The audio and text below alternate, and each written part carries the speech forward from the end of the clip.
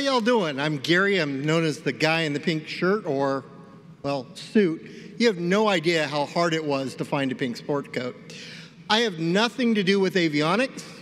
I don't make anything electronic, except I teach your customers how to work the stuff you sell and install. And I'm well known as the top expert in single pilot IFR using buttons. So I've got a couple awards and all that's wonderful. But I've got a brand new book out. And why is this book a new product intro for the AEA show? Well, because your customers need it. It will actually encourage them to buy more of your stuff. So this is the audience participation part. True or false?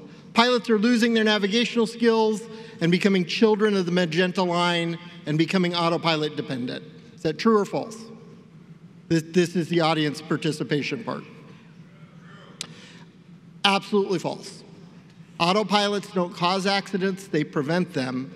And GPS units and ForeFlight make flight planning better and safer. So what are the biggest killers of pilots? What causes pilot accidents? Somebody else something out? Okay, I'll help you out. Have you all heard that stall spins, VFR and IMC, CFIT, have you all heard that these kill pilots? Totally false. There are only actually two killers of pilots, and this is something I'm pioneering in aviation. It's something called decision fatigue and adrenaline paralysis. So what we know about decision fatigue is, I'm going to make this very simple, is you only get so many good decisions a day. And at the end of the day, your decisions are not as good as they were at the beginning. They deteriorate quickly based on how fast you make decisions and how many decisions you make. So we know that people get tired, they start making bad decisions. Well, when do most accidents happen? They don't happen on takeoff. They don't happen en route. When is fatigue highest? When is workload highest? When are most accidents gonna happen? Well, they're all during final approach and landing. So autopilots and GPS are the answer to save lives, not the problem. Because they directly reduce decision fatigue, they prevent adrenaline paralysis, but that is only true if the pilots know how to work them. You want to see what happens when a pilot doesn't know how to work their new autopilot? This is a true NTSB accident report. The pilot said he could not disengage the autopilot. It took full forward and back control to maintain control. He solicited advice from another pilot on frequency. The pilot did not receive any training or apparently read the manual, and then the other pilot suggested powering down the plane, which he took to mean bring the throttle back. So there's 4 ways to kill an autopilot you need to teach all your customers.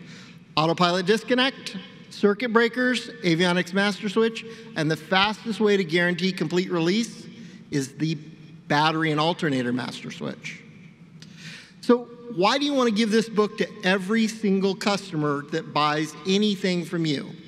Well, A, it's a huge difference between 8,000 hours of real-world teaching and what flight instructors teach. Local flight instructors teach you not to use the autopilot and not to use GPS and FMS systems because check rides want the old hand-flying skills. I want to teach people they need to use it more, and that's what you need to hear. And it just shows why GPS and autopilots, when used correctly, are safer. So, includes free getting started videos on all of the major brands.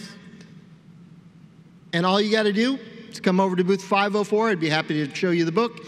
And today, from 1 to 3, I'm teaching 2 sales and marketing classes in the Emerald Room. Thanks, y'all.